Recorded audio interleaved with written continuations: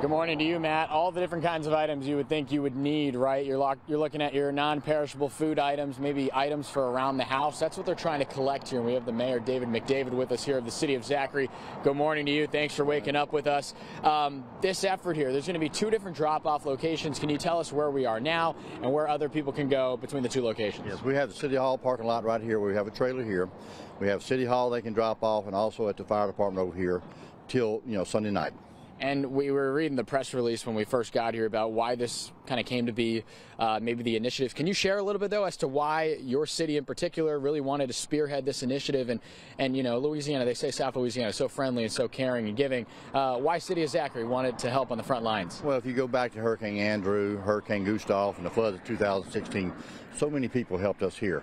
So we want to go back up to North Carolina, help them people, give them some hope, know that we care, and just put a smile on their face. And how long will this collection be going on for? We'll go on until Sunday for North Carolina. We have an 18-wheeler coming out Monday.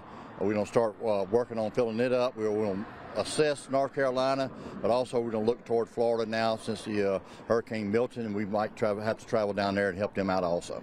Absolutely. And what are some of those different items? We mentioned some just a little bit off the top, but what do you have the majority of here? Maybe are you encouraging other kinds of items? And what is this the look here? Yeah, we have hygiene needs, toothpaste, toothbrush.